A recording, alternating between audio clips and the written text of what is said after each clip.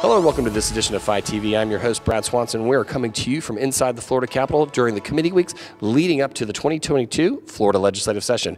Today we are joined by none other than Representative Kelly Skidmore. Kelly, thanks for coming on.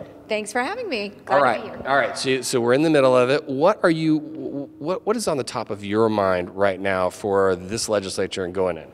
Well, redistricting is the biggest thing that we're going to do. But in terms of my own legislation, I'm really excited about a bill I have to create the Office of the Blue Economy.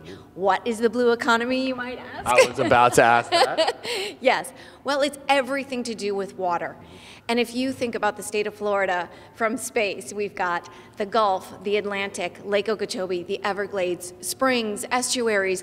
If you look at the hydrological map of Florida, there's only a tiny little part in southwest or northwest Florida that has no water on it. Right. And there's no one that is looking out for not just the safety of the water, but the economy of the water. Yeah, I mean, it's so central to everything that Florida is. I mean, our three legs of our economy, you know, at least two of them exclusively, agriculture and then our tourism stands on our water. That is exactly right. And the rest of the country and the world is embracing the blue economy. And I want Florida to be at the forefront of that. We have to plant our flag, and we're not doing that. And so I think the creation of the Office of the Blue Economy is the best place to start. What a neat bill. That sounds like so much fun. It sounds like you'll get tons of support from both sides of the aisle. That'll be a lot of fun to watch. All right, so what else are you working on?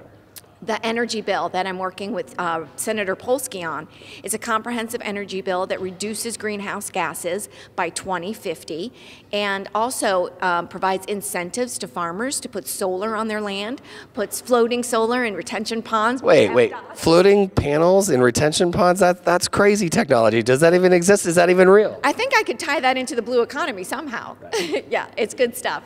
Well, that is exciting. Okay, so those are two great bills. We're going to want to have you back on the program as we get closer to session or during session. But we'd love to ask this question. What does Representative Skidmore watch or stream on TV when you're not fighting for the blue economy and fighting for the betterment of your constituents? What do you like to watch on TV to take your mind off everything? Sad. Law and Order. No, we love it. And you can stream it.